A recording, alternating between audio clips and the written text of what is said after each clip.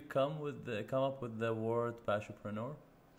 Yeah, just I can't even remember how it happened, because remember at the beginning I was doing workshops that were mainly around finding calling, finding purpose. Did not go well. I started saying passion, and things picked up.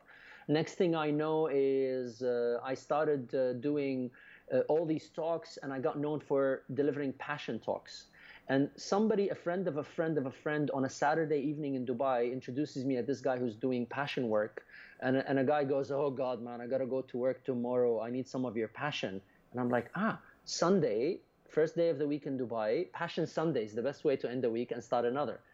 Now, at the back of that, I started interviewing all these speakers, and I interviewed Professor Tony Buzan, the inventor of mind mapping.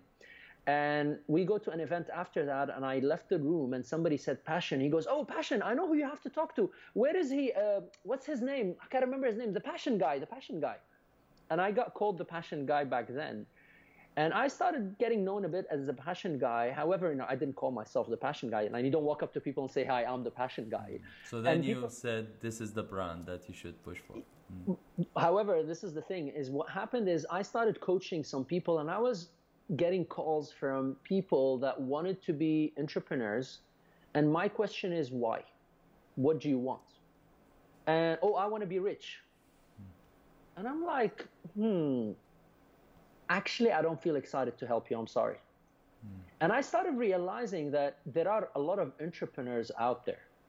And I can't deny that they have entrepreneurial spirit. But that's not the kind of an entrepreneur I want to be supporting.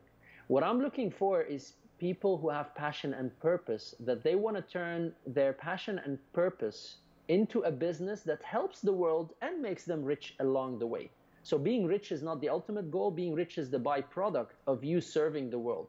And I'm like, okay, how can I differentiate people that have the passion, that are entrepreneurs? And I'm like, well, they're passionpreneurs. This is how the term came up. And I'm like, okay, well, if I'm starting, I'm the first passionpreneur on this list.